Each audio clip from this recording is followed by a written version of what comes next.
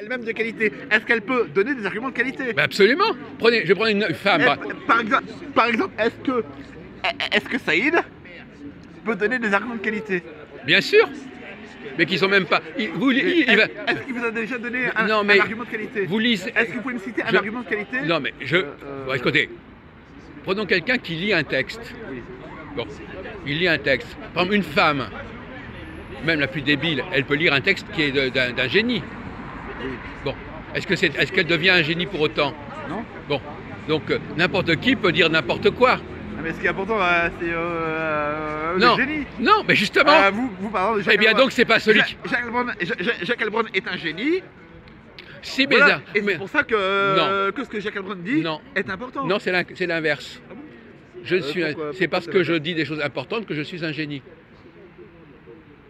C'est pas un point de. On ne peut pas commencer à dire un tel est un génie. Ah bon? Non. Il est un génie parce qu'il a une certaine capacité à analyser les choses. Parce qu'il a prouvé par ses arguments. Donc vous n'êtes pas d'accord avec le deuxième... Ah oui, alors répétez, reprenez, oui.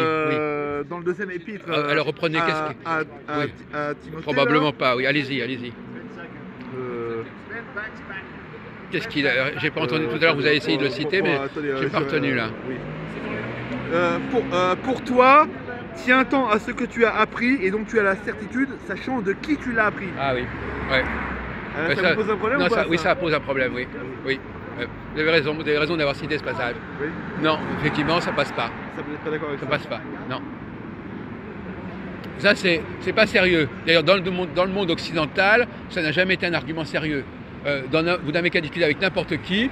Ce qui est important, c'est la qualité de ce qui est dit et pas celui qui le dit. Hein? Et ça, c'est une évidence. Que si ça peut être par exemple quelqu'un de complètement nul, dont on sait qu'il est complètement nul, mais qui va lire un texte qui est valable, ou quelqu'un qui est normalement très, très haut placé et qui va dire quelque chose de nul. Moi, je considère que la seule chose qui est importante sont mes arguments. Si mes arguments sont valables, ils dépassent ma personne. Ah oui, totalement. Donc votre personne, c'est pas important, votre personne. Je suis le géniteur de l'objet, je suis l'arbre qui porte les fruits, mais comme on dit, on reconnaît l'arbre à ses fruits. Et effectivement, moi ce qui m'intéresse, c'est que mes fruits soient bons et pas qu'on dise tout ce que je dis est valable. Non. Normalement, quand par exemple, vous écoutez quelque chose que je dis qui est intéressant, vous reprenez ce que j'ai dit qui est intéressant, à la limite même sans me citer. Si c'est vraiment intéressant, vous n'avez pas besoin de citer l'auteur. Donc vous voulez pas qu'on dise c'est Jacques Halbronn, vous voulez pas qu'on... voilà. Ça n'importe rien de citer l'auteur. Vous n'avez pas envie qu'on sache que c'est vous, que c'est Jacques Halbronn Si, voilà, que c'est Jacques Halbronn qui est top, et que c'est pas monsieur Saïd... Je viens de vous le dire que si quelqu'un reprend, recopie mes textes ou reprend mes arguments, ça va pas en faire de cette personne-là quelqu'un de parfait. Oui, mais il faut qu'on sache que ça... Non, mais... Pas de quelqu'un qui reprend. Mais... Imaginons par exemple que demain, je devienne complètement débile et que je dise des conneries, eh bien, ça n'aura plus de valeur. Et pourquoi, même si et pourquoi vous devriez... Parce que je peux être atteint de maladie, je sais pas quoi, moi, j'en sais rien. Oui, mais ce que vous avez dit auparavant. Ce que j'ai dit auparavant. Quand vous aviez toute votre tête. Justement, ce que je vous ai... Il faut quand même qu'on sache que c'est vous qui l'avez dit. Sauf que je vous ai répondu tout à l'heure. Je vous ai dit, je peux très bien... Vous voulez pas qu'on se souvienne de vous? Non, c'est pas ça. Je vous ai dit qu'éventuellement, je peux remettre en question ce que j'ai dit avant. Oui. J'ai le droit. Je vous ai dit tout à l'heure, je ne suis pas esclave de moi-même. Je vous l'ai dit. Oui. Vous étiez là quand je l'ai dit. Bon, voilà. Oui. Donc, imaginez par exemple que vous me disiez, il y a 2 ans, vous avez écrit ça. Je suis désolé, moi je désavoue. Je dirais, j'ai peut-être écrit ça, mais aujourd'hui, c'est pas... Moi, vous savez, il y a la différence entre l'oral et l'écrit. Ce qui est important, c'est ce que je vous dis maintenant, ici et maintenant. C'est pas ce que j'ai dit il y a 10 ans, il y a 3 ans. Mais alors, par exemple, je sais pas moi, par exemple, sur les PDF là, que vous avez publiés là. Oui. Bon, il y a bien votre nom. Vous voulez bien qu'on sache que c'est vous. Et que c'est pas un individu là. Écoutez, que c'est bien un individu je vais vous dire, lambda. j'ai publié il y a 42 ans un bouquin chez Segers, en 76. Et il y avait bien votre nom. Oui. Est-ce que je suis responsable ou est-ce que je dois forcément assumer tout ce que j'ai écrit il y a 42 ans? Bah oui, moi je pense qu'on doit assumer. Hein. Bah non. Il faut assumer. Non. Quand on est Non, un adulte, un chercheur, vous n'êtes pas un petit enfant, un chercheur peut avoir trouvé de nouveaux éléments qui le contraignent à reformuler sa pensée. On n'est pas dans l'intemporalité, mon vieux. Rien n'est plus détestable. Si vous me dites, j'ai lu un bouquin que vous avez publié en 1983 qui s'appelle XY.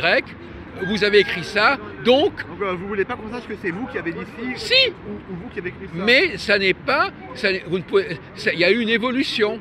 Il y a eu une évolution. Oui, mais il faut bien qu'on sache que c'est Jacques Halbronn. Oui, mais à ce moment-là, c'est intéressant pour le biographe.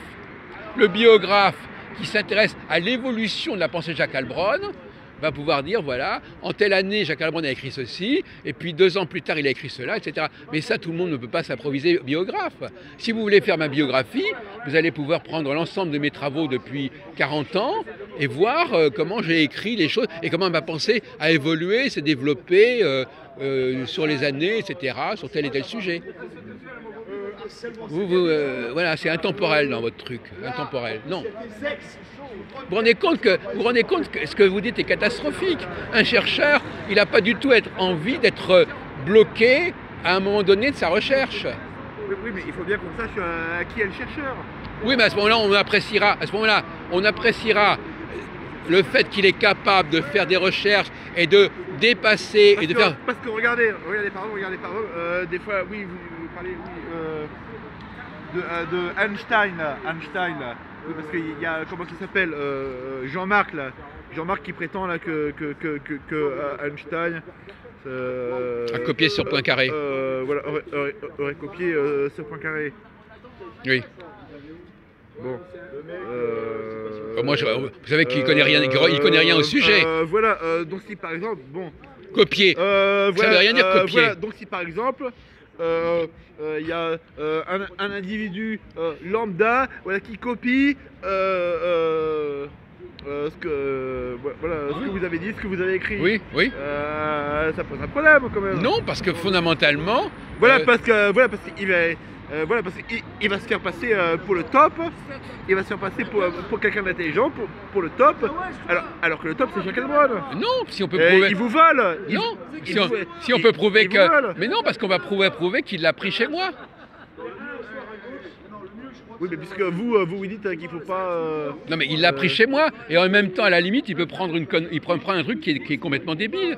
Il peut copier un truc que j'ai écrit il y a 30 ans, que moi-même je n'accepte plus, et que lui, il s'est approprié, etc., etc. Enfin, vous savez, il faut être historien. Bon, voilà, il peut très... Donc il y a 30 ans, vous étiez débile, Non, mais il y a 30 ans, il y a des choses que je n'avais pas encore comprises. Oui, mais ça veut pas dire que vous étiez débile, quand même.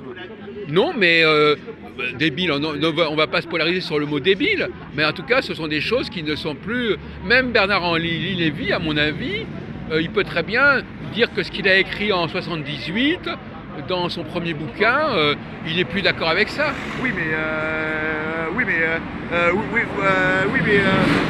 que ce soit il y a 30 ans ou que ce soit il y a maintenant, Bernard Lévy, il a toujours été le top. Il a été le top à un moment donné. Et ben moi, Bernard Lévy, eh bien, on peut même. Enfin, moi, je le connais pas. On peut être le top. On peut rester le top. À un moment donné, à un autre moment, etc. Mais on peut aussi. C'est pas parce qu'on est le top à un moment un moment A qu'on peut très bien être le top à un moment B et à un moment C. Donc donc Jacques Halbronn n'a pas toujours été au top. Si, à un moment donné, à un instant T. À partir de quel moment vous considérez que vous avez été le top? Ben, écoutez, je vais dire une chose. Quand quelqu'un est en avance, même si quelqu'un est en avance, bon, il est en avance, mais il peut encore continuer à être encore plus en avance. Non, j'ai pas fait attention. On peut agrandir son avance. Par exemple, dans un certain nombre de domaines professionnels, j'avais pris de l'avance et puis j'ai encore accru mon avance. Je sais pas, moi, pardon, quand vous étiez enfant, par exemple, est-ce que vous aviez déjà des qualités. Ça dépend. Est-ce que vous vous distinguiez déjà Oui, oui, quand j'avais 6-7 ans, je me distinguais déjà, oui, effectivement. Oui. Mais là, vous parlez de biographe. Attendez, je vous ai dit, on peut s'amuser à être biographe. Si vous voulez écrire ma biographie, vous pouvez écrire ma biographie. Mais un travail de biographe, c'est quelqu'un qui va prendre les différents textes, les différentes étapes de la vie de quelqu'un et qui va voir comment la personne s'est construite, comment il a avancé, comment il a progressé dans sa pensée, etc. Je vous autorise à l'envoyer balader la prochaine fois. Oui. Oui, effectivement. Viens, mon chéri. Voilà, ça c'est un homosexuel, ça. Comment? Non, mais il aggrave son cas, en fait. Tout en train de filmer, lui, c'est grave. Voilà. 8000 vidéos, c'est vraiment un taré, ce mec-là. Voilà, 8000 vidéos, c'est ça. Oui, exactement.